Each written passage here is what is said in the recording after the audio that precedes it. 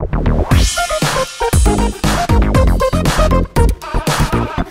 and welcome back to Dukascopy TV. We've got another exclusive interview lined up for you.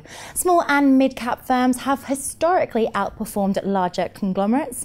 Anick Baud of BCGE is in the studio now to discuss that with us a little bit further. Anick, thank you so much for coming in today. Hello Natalie, thank you for having me. Not a problem at all. Now, why is it that small and mid-cap firms continue to outperform the larger companies, and also in a period at present where the startup company really is king, does it still remain easier for smaller firms to multiply their capitalization versus larger conglomerates? Yeah, it is true that those companies have generated better returns than large cap. The companies that compose the Swiss small and mid-cap index are generally more dynamic. As a matter of fact, they are generally active in a niche market where they have a leading position and where the growth is stronger. While larger companies are predominantly active in mature markets where it's more difficult to gain market share and to expand business. To answer your question about startup, it's true that we don't really invest in startup. The company we're focusing on are more of a certain size. But you're right, I guess it's easier for smaller companies to double their market capitalization than it is for larger companies because of economies of scales. And also larger companies have more difficulty to grow through merger and acquisition, because of antitrust rules. So yes, it is indeed easier. And I think that being a small company gives you more flexibility. That means success. Ultimately, you have greater scope there. Yes, exactly. Well, what is your breakdown criteria then when you are considering a new company to add to the fund? And also, what would have a company ruled out? We use what is called a triple bottom line approach. That means that when assessing a company, we analyze it from a financial point of view, but we also add socioeconomic and environmental criteria in our analysis.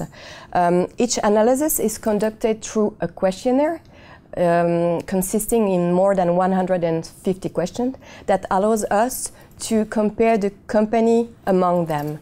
At the end, we base our investment decision on the ranking each company obtained during this analysis process.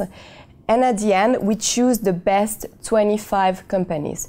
It's worth mentioning that we are very long-term investors. As such, a decrease in sales growth or margins for 1 or 2 quarters is by no means a motivation for selling a stock. The only rationale for selling a stock is a ranking that is not sufficient anymore according to our methodology. Now, one of the benefits of Swiss secondary stocks is greater room for diversification.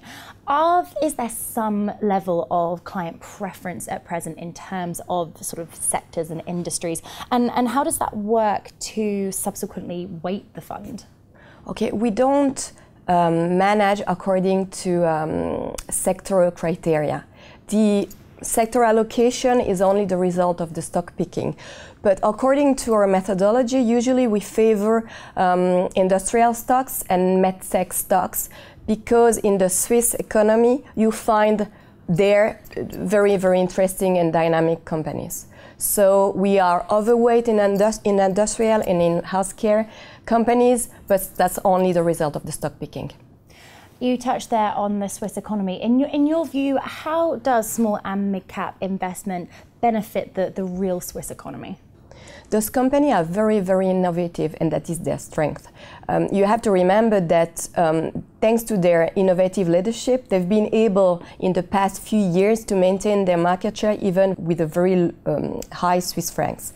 And also, they are very well implemented on international markets, and most of the time they generate a vast majority of their sales outside of Switzerland, so they are benefiting from the dynamism of the world economy. Even if a lot of them have relocated their production abroad Switzerland to be close to their clients, usually the R&D, so the research and development department, and the production of value-added products are still in Switzerland. So all this contributes to the development of the real Swiss economy. Anick, thank you so much for coming in and sharing your expertise with us today. Thank you. Thank you, Natalie.